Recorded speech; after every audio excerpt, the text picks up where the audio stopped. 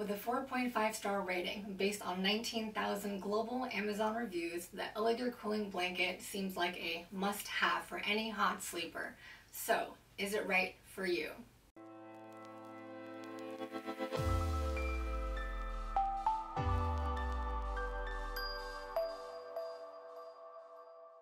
Hey everyone, my name is Adriana and welcome to the Sleep Sherpa, a channel committed to guiding you to a better night's rest. Today we're going to be unboxing and reviewing the Elegear Revolutionary Cooling Blanket. If you saw a cooling blanket with this many reviews, would it trigger an immediate impulse buy? I can't say I'd blame you, but for those whose curiosity needs to be fed before making a purchase, let's look at the details a bit. The biggest selling point of this blanket is that it's made with a cooling fabric, but how exactly can we tell that it's a cooling blanket? Say hello to the Q Max Index. The sensation of coldness or warmth when skin is touching an object is referred to as the coldness and warmth feeling, which varies depending on the amount of heat transferred from the skin to the object. Katotech's device, the Thermolab KESF7, measures such a feeling by evaluating the Qmax value, also known as the peak heat flux. Here's what you need to know. The higher the Qmax value, the more heat that can be taken away. So the higher the number, the more cooling it actually is. In their marketing copywriting, Elegear mentions that their blanket has a Qmax of 0.4, while many other brands only have a Qmax of 0.2. And what that basically signifies is that the other brands' products are not nearly as cooling, right? I looked into this and it was surprisingly accurate. There aren't that many brands that have products with a Qmax index that is as high as Elegear. I found maybe one other brand, but the others kind of fall in line with that like 0.2 Qmax value. Despite this, I still feel like there's a benefit to having variety in the marketplace. I mean, there isn't just one type of hot sleeper, right?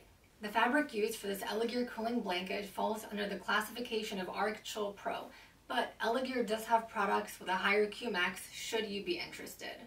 There's one more thing I want to mention before I unbox this blanket. It's not made of cooling fabric all around. In fact, one side has cooling fabric and the other doesn't, which might be the reason why they're advertising this as all season. Let's get to the unboxing finally. Turns out we actually don't need this. Unless my nails can't suffice. Oh, they did today. Okay, cool. This blanket looks surprisingly small. Really looks so tiny.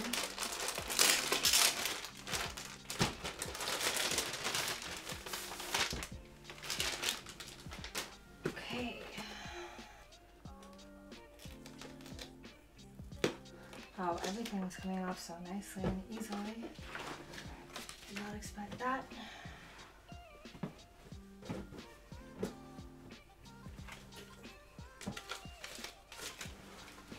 So the blanket is actually like really thin. I guess I shouldn't expect it to be anything else. I mean, it really wouldn't make much sense for a cooling blanket to be thick, right? But I feel like the concept of there even being a cooling blanket is so unusual because I feel like when you're overheating, all you want to do is like take layers off, not add any layers. But then that's where technology comes in and science is so interesting. Okay, so I've got a little thread here. Hang on, let's take care of that. So, I mean, the fabric looks nice. It's really thin. And now it's a matter of, you know, figuring out which side is which. By the way, with fabric like this, it's usually going to be really delicate. And this even says, do not bleach, do not iron, do not dry clean, do not tumble dry, hang in the shade. So air dry only. And if you don't want fabrics to get ruined, air drying anything is kind of like a really great way to go. I read it somewhere on a website, which side is which. But I don't know why they wouldn't tell you this when you're opening the product, unless I'm completely blind, but let's see. So that's the biggest conundrum for me right now is I really want to know desperately which side is which. And I It's difficult to know just by looking. I mean, maybe one would assume you can tell just by touching the fabric, but I feel like it can't be that simple. Can it be? Can it be that simple? You know, and does the fabric feel different because the texture is different? I feel like that plays a big role. One of the sides feels like really smooth. It's not, doesn't have like a satin or a silk material, but it almost feels like that smooth. The other side feels kind of more like cotton. You know, the other side feels, let's say, something that resembles like a t-shirt you might wear like every day. And the other one actually feels like a fabric that you would have on like a shirt or a pair of pants that you wear to like the gym. So like active wear, something like that. So I'm assuming that this is the cooling side and this is the not cooling side. I don't know what to think just based on the unboxing. It looks very well put together. It does not look at all like cheap fabric. I am finding some loose threads, but I'd rather find a loose thread than like a thread that's pulling. So, you know, that happens. But the fabric does feel really nice. But is it cooling? I don't know. I might need to make a part 2 to this, you know. So I'm thinking about the Qmax index test. The way the Qmax index test works is that they basically mimic 2 different objects. Like one is gonna be, I guess, like the fabric or the material. You know, they can even look at materials like metal to dictate like what the Qmax value is. In any case, what they'll do is like they have the test material and then they have to replicate something that has like the temperature of like a human hand, and it has to be able to also follow closely like how quickly that heat can dissipate from that hand. So the way the Qmax index test works is like it mimics like you touching a piece of fabric or you touching a material, you touching some kind of surface basically. And as I'm sitting here thinking like, I don't know if, you know, I don't know if I can tell the difference. I mean, I feel like maybe there is a bit of a difference. Yeah, let's do this. Let's do this. There's some kind of surface area. Okay. So, as I'm touching the fabric here, what feels more like an everyday t-shirt cotton kind of feel, I feel like I don't want my hand here too long because it's going to start sweating, because it's just, it feels, not that it feels warm, but just that, you know, there's fabric. But on this side, I feel like it doesn't feel so bothersome that like my hand is sitting on a piece of fabric. It feels really nice, but to be honest, like I'm a bit unsure because I'm having a difficult time figuring out like, is it just the fact that the texture is different or is it the actual fabric itself? And that's where the confusion lies. So it says cooling like no other. But I don't know if I believe it.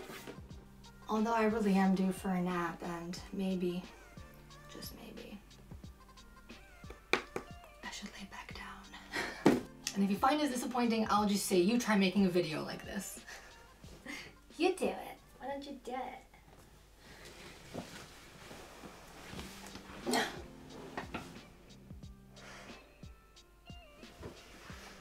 Is it cooling? Is it cooling?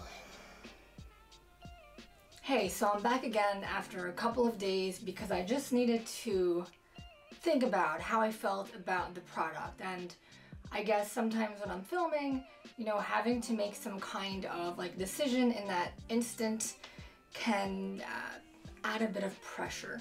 So of course, I've had a few days, you know, away from the product, and one day I was thinking to myself, you know, like, why don't I just cloak this like over my shoulders? Like, I wonder how like that will feel. And I just had like a tank top on, so like my shoulders were bare. And I did that and instantly like I felt what everyone was talking about as far as like the blanket being cooling, you know, and I thought, wow, okay, I think I finally get it. You know, it wasn't enough to just put the blanket over like a piece of my like arm. You know, I didn't really feel much of that. I feel like when you're able to cover a bigger part of your body, then it's like a more, I guess, obvious feeling. So after that, I went upstairs and I asked my mom, like, I'm gonna cloak this over your back and I want you to tell me how it feels. And she was like, okay. So I cloaked it over her back the same way I did like for myself. And she was like, ooh, that's chilling. And I thought that was really funny, you know? She tends to be pretty like sensitive to the cold. And she was also surprised that like a blanket like this could have such an effect. So, you know, I'm here. I know days later probably seems so silly, but I'm sold on it. I wasn't sold on it at first. I do feel like this blanket is like legit, you know, and I guess I didn't really understand at first because I just was so skeptical. And really, I mean, the cooling feeling, like, it is supposed to be subtle. It's not supposed to be like a, you know, ice pack, right?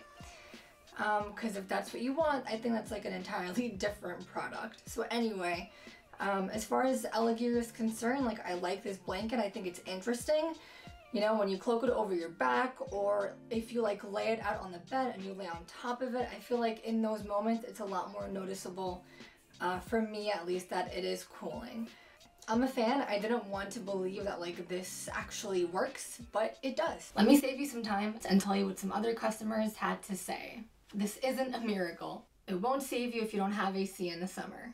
If you're a hot sleeper and using a fan at night makes you too cold, this blanket will help. To be honest, I bought this out of desperation. Perimenopause sucks. Hot flashes were kicking my butt.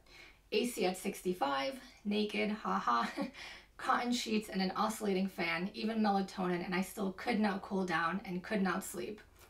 I sat on the couch and put it over my legs just to see if the review I read about it being cool right away was true. It was. I couldn't wait to go to bed. I slept like a baby. It felt so good. AC is back to 68 and the oscillating fan isn't needed anymore. It's true, this video didn't go as planned, but that's all that I have for you guys today. Check out the article linked down below for the full scoop on everything and what happens after this whole thing. If you found the video to be insightful, entertaining, whatever, hit the like button if you liked it. And for more content about the latest trends in the sleep industry, be sure to hit subscribe. I'll see you guys next time. Bye.